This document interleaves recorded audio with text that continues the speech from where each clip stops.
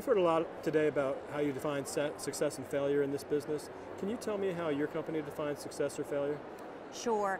My company's health management, and it is 4 skilled facilities and assisted living with independent, all located in Georgia.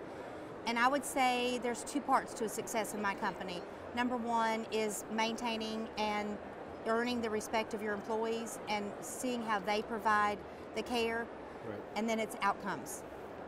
What is the overall outcome of your patient care? Are your patients happy? What is your satisfaction with your customers?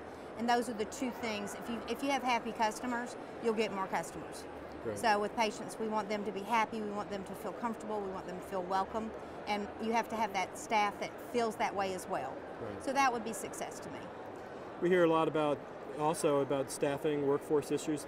How have you worked to attract and retain people at your 4 facilities? Excellent question. Right. I think it is one of the leading problems that we're all having. We've always fought for regulations and we've always fought for funding, but now we're actually having to get in the ground roots of finding quality staff retention. So I have partnered with Central Georgia Technical College in my area. I'm partnering with the schools. The schools are now having career path programs, and we're allowing the students to come over and work in our facilities.